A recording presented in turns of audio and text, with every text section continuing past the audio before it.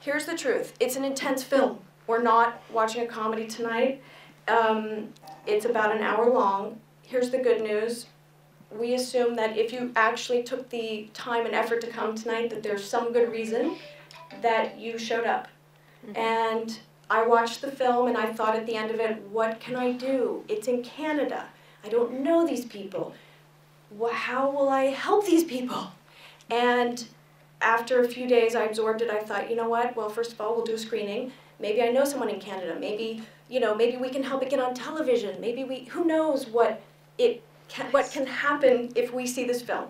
So my personal feeling is, and Jack has an amazing ability to do this for people, just by bringing awareness, I think we're part of the healing for these people. So in a way, we're here to witness what's happening in a part of the world that I wasn't aware of, and maybe you're not aware of. And I think that's a powerful part of the healing. Tonight is like a night of friendship. Larry and I, who is the centerpiece of the film, and I got together 15 years ago to try and help the Indigenous people of Canada together with other people. But Larry was our star. If you know American politics or the civil rights movement and all, you'll remember Fannie Lou Hamer of Mississippi, or Father Groppe of Milwaukee, people that I loved, respected, and felt good to be with and inspired me. Larry is exactly the same type of person. And he made me a Cree, and believe it or not, I promised never to cut my hair again, and I haven't cut it since. But his inspiration is such that I have to actually push him to talk, and his sense of his relationship with the people is so profound that it's hard to explain. He does, in a sense, represent, like many people in the world, like Biko or Aquino or Mandela, they represent their people. Larry is one of these people. He's the only person I know in Canada. These two young Germans found him in Winnipeg and made this film about him. So when they sent me this note that they were doing this, I was flabbergasted. And it's out of friendship that we're all here. And, I think it was Yates or some other smart Irish guy that it said that education is not the pouring in of information, but the lighting of the fire. And I hope you'll light your fire through this film. And I want later then we'll hear from the German directors and from Larry himself after the film. So if you'd stay after that, they'll have some words. And let's see the film, and I hope you enjoy it.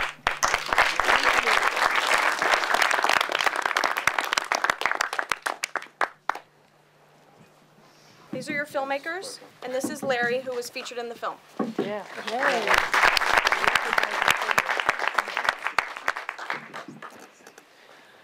All right.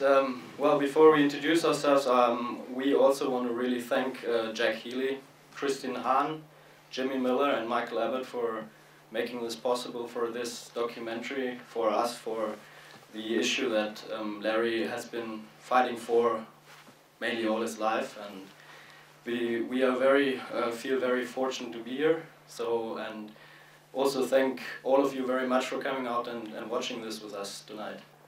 Normally when we introduce ourselves, we introduce ourselves by our spirit name. And my name is Nogamo Mayagan, which means singing wolf, and I'm from the Bear Clan. My colonial name is Larry. It's the name that was tagged to us at one point in our history. I've got a question for the filmmakers. How did this come about? Because when Jack told me about it, I mean, the first thing I thought of was, what's the connection between the German filmmakers and the folks in Canada, and just... All right, it's a very, very long story. I'll try to cut it short a little bit for you. Basically, the first initial spark to this project was my uncle, who is, he retired last year. It was his 65th birthday, and he's been very close to the subject, and especially the traditions of, indigenous North American culture for a long time. And he's been in contact with people that send emails, information about, you know, the current political situation, and basically to inform people that they are interested.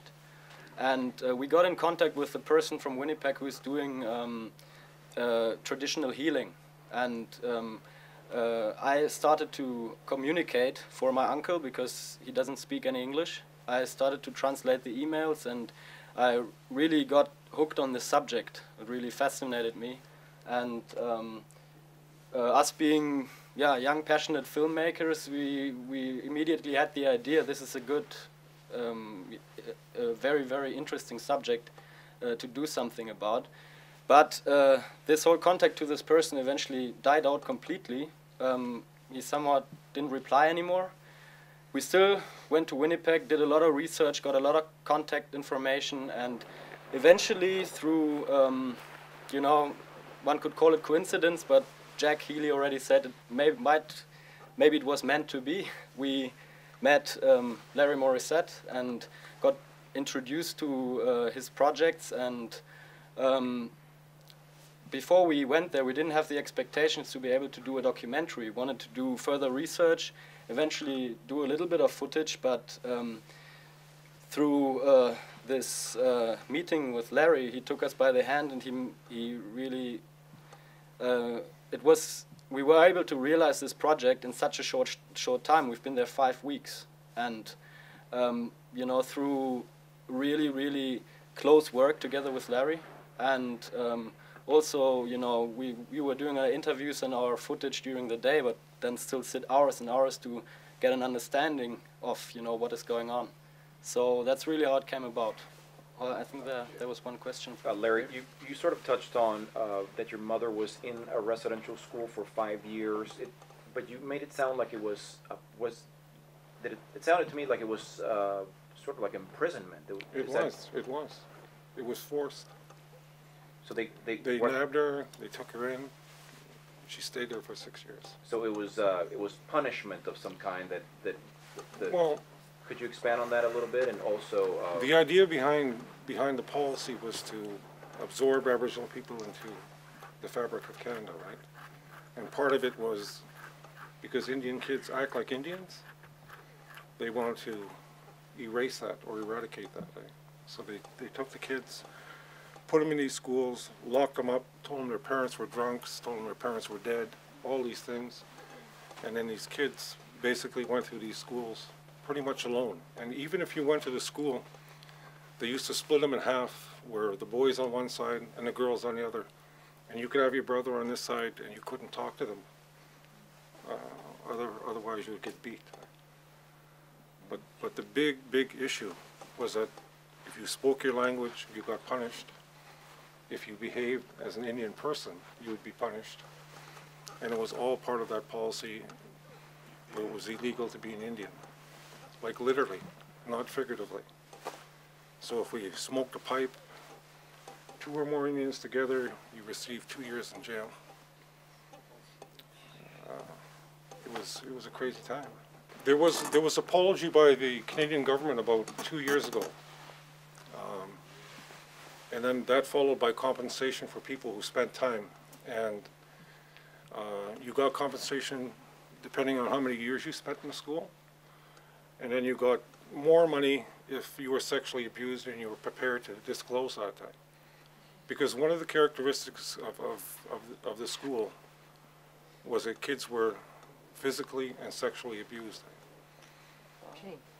And you know, when that's happened to you, you know, you no longer are a child.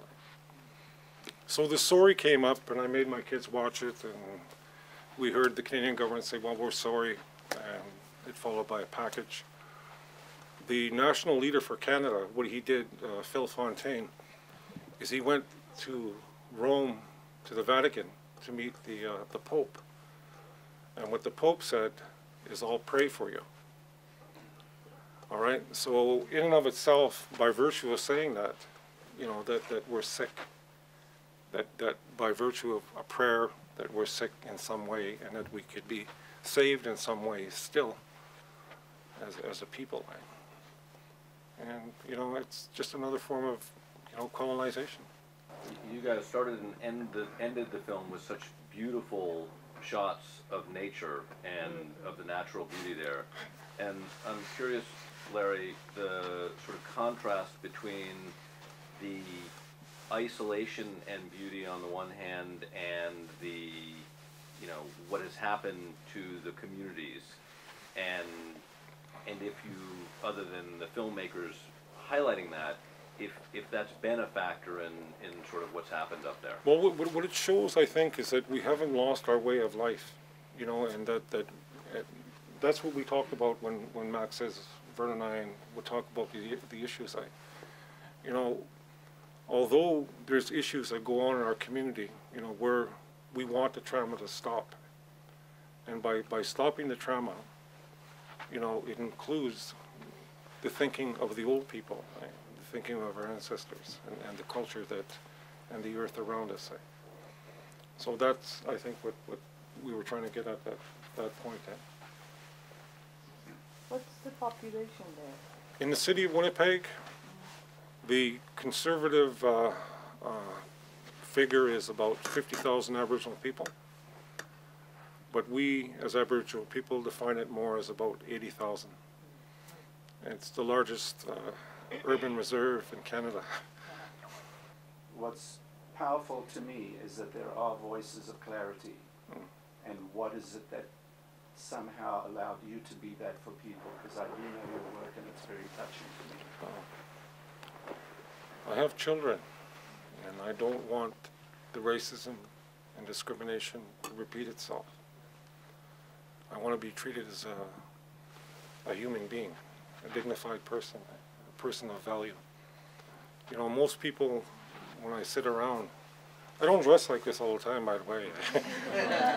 You know, but often, you know, I'm just another Indian until I start to speak. And that has to change, because there are many people in our community who are following this path for change.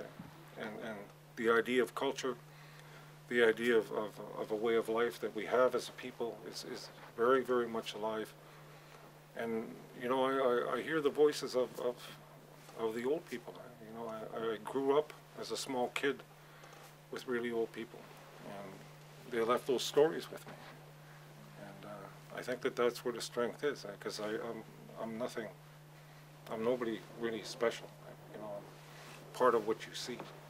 I've been working in a gang exit program for the last 10 years, and what I'm trying to do is get them, you know, some support to do the work and to give them a chance in life to exit that whole scene. The guys that you've seen, you know, we've been working with, we've worked with probably about well over 250 gang members in the city of Winnipeg, and very, very high risk, at risk. A few of our guys have been murdered over the last few years that were in our program. Some have gone back to jail, but some have done some good work. And you know, the remnants of their thoughts, I think, will shift kids. You know, I agree with Jack, that should be shown in every school in Canada. You know, young people should have a chance to react to their world and have some thought into how they could see the change. This is a local issue, but it has universal meaning in a way.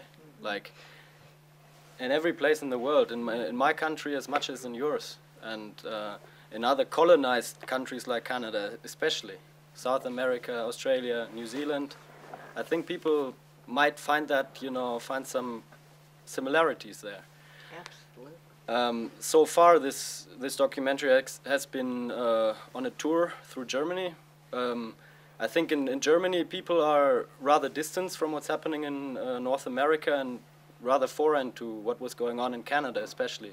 The US, I think it was mentioned before, there is a little bit more, you know, a record of, you know, activism of, you know, what was really public in the media, occupation of Wounded Knee or what everybody around the world could follow. But Canada is a little bit off the map. And hopefully this documentary can go further, because I think it's a very important subject, not just for Canada, but as you said, for other places as well. The guys that you seen were touched upon, and the people that were touched upon are very, very humble and people from the bottom. And that's where we need to start. You don't need to start from the top down. You know, that's tried and doesn't work. You know, people need to be educated about the idea that they have rights, that they have human rights, and they're human beings. And that won't happen by way of the Canadian government, right, or any other government. Because we as a people, even though we're poor, we have indigenous rights that are written into our Constitution that are often ignored and are in the process of being eroded. What I really, really need for you to understand, in my opinion, is when we tell our stories heal.